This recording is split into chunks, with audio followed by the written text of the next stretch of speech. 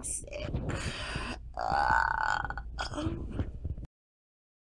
so it's late afternoon. I haven't been feeling very well. I don't really know why. I think it's because something's draining. I don't know. Something's draining in my throat. It's not a good feel.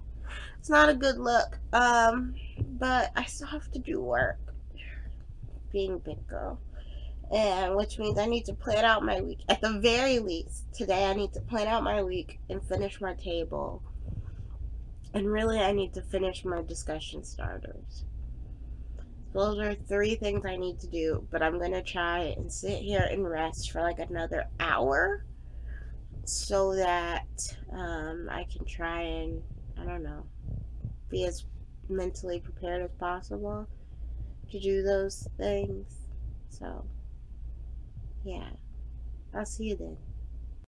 So 1 hour turned into a couple hours, which turned into, it's almost 8 o'clock now. I did wake up about an hour ago and I did do some work. I did like half an assignment and 2 of the things in my planner. And I also got work moved for tomorrow because I'm not really sure I'm going to be able to make it. So yeah, but we're gonna go ahead and do the quote of the day because I haven't posted a vlog in 2 days and I feel bad. So I'm gonna go ahead and post a vlog, or the last 2 vlogs, and then I'm gonna go to sleep. So let's do the quote of the day. So the quote of the day is, "Words have no power to impress the mind without the exquisite horror of their reality." And that's by Edgar Allan Poe.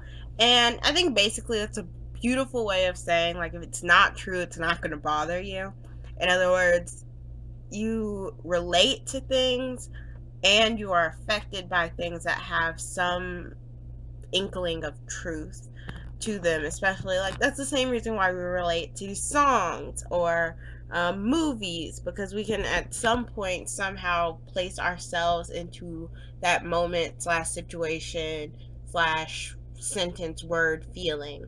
And I think it's important that we realize this, because if you think about all the people that love that song or relate to that song, that kind of shows us about the universality of all of the things that we experience as humans. And it makes you realize, like, we're not all that different after all. Like, we all have very similar experiences. At some point, most of us feel most of the same, feelings. So yeah, that's what I have to say about that. And so on that note, I'm gonna go to sleep. I'm signing off. I'm Raven, and this is my Eyeview.